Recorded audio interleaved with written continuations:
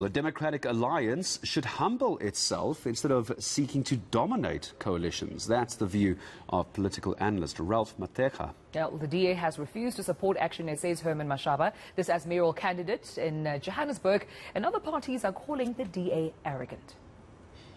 The DA seems to do well in the coalitions that they can actually dominate. What that means is that they will start a coalition. Eventually, the ultimate goal end up being to swallow other coalition partners, and the DA can therefore prevail within this. And other small parties are seeing through this, and they want much more equitable say as to where coalitions are going.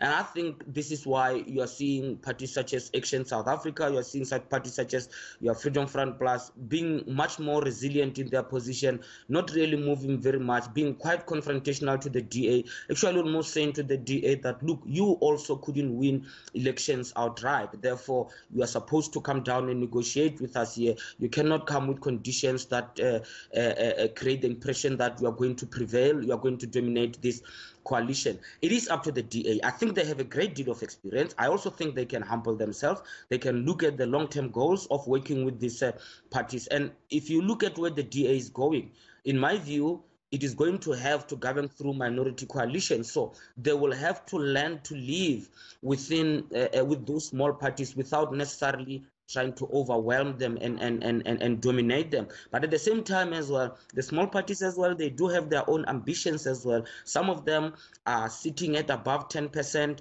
They are trying to maximize out of that. They are trying to throw ultimatums. It is just a tense political environment whereby reaching a consensus on coalition is going to be difficult. I think parties should stay away from the idea of grand coalition, of a single coalition agreeing on Tshwane, Johannesburg and Ekurhuleni. I think they should focus on one municipality at a time. In that way, I think we can start to see parties moving in a better direction.